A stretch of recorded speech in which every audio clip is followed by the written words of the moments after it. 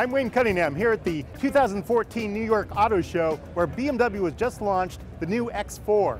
This is actually an entirely new model in the BMW lineup, and it kind of follows the X6 in the whole X lineup. The X3 and the X5 have very traditional SUV-like characteristics, whereas the X6 has that cool coupe-like design, and the X4 has that as well, but it reads a lot differently. Where the X6 is kind of a bad boy car and has bad boy swagger, this one has a little more utility feeling to it.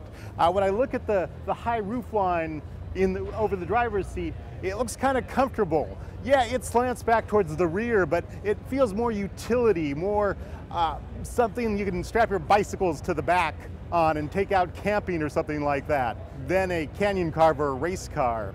We do have fairly high ride here. This is sort of a characteristic of the X cars, where there's a lot of space between the fender and the wheel, so that hints at some off-road capability. And of course, this car will come standard with all-wheel drive. There's also going to be two engine options for the US. One is a turbocharged 4-cylinder engine. The other is a turbocharged 6-cylinder engine, 3-liter. That 6-cylinder will get you 300 horsepower, the 4-cylinder, 240 horsepower.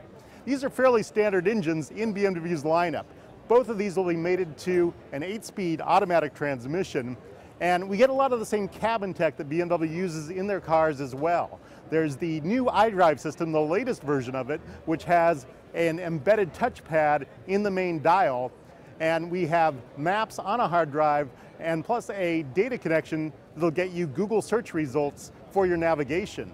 There's also app integration with the BMW Connected app on your smartphone, and there's a fairly new feature. I've seen it in another car. It's called the Driving Assistant, and this will actually alert you if there's really curvy roads ahead or a sudden slowdown in the speed limit. The BMW X4 will be available later this year and will be built exclusively at the South Carolina Spartanburg plant. So this will be an American-made car. I'm Wayne Cunningham here with the BMW X4 at the New York Auto Show.